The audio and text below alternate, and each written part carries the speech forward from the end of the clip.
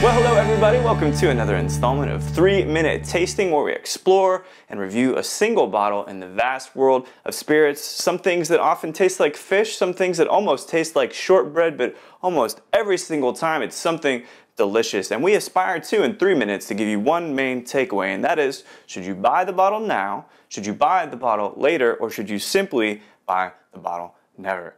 I'm your host, Mike G, and today is joining me the amazing Lana from Bullet. Hello. How are you? How do you feel about Speyside scotches? Oh, I'm so excited. I love Speyside scotches. I like scotch in general.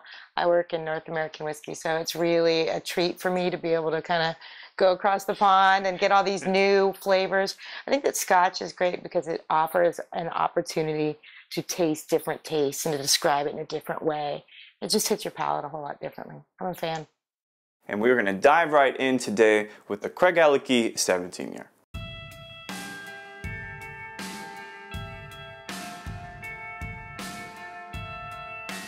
So here we have the Craigellachie 17-year-old single malt scotch from the Speyside region. It is both ex-bourbon and ex-sherry cask at roughly 46% ABV and at a very reasonable $110 retail approximately. With that amount of age, it's kind of wild. It's not soft smelling at all on the nose. That's nice. I get a big butterscotch on the nose.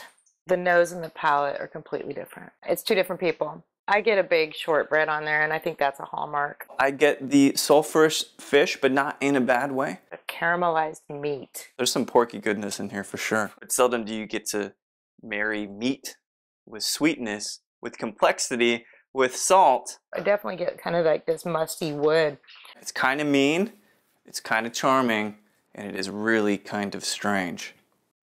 So we've been sipping the Craigellachie 17-year-old single malt scotch, and now it is our pleasure to bring you the favorite segment of the show, everything but the tasting notes. This whiskey is like a bundle of freshly printed newspapers thrown right on the ground. It's also like Goodfellas is on again. I know it's late, but I am going to watch it again. But lastly, it's like a worn down piece of cat furniture. So then it begs the question, should you buy the bottle now, buy it later, or buy it never? What do you think? Oh, I would buy this in a heartbeat. I love scotch, and I think Speyside is really approachable, and it's a great place to start. $100 a bottle, 17 years old. This is a phenomenal, highly recommended whiskey.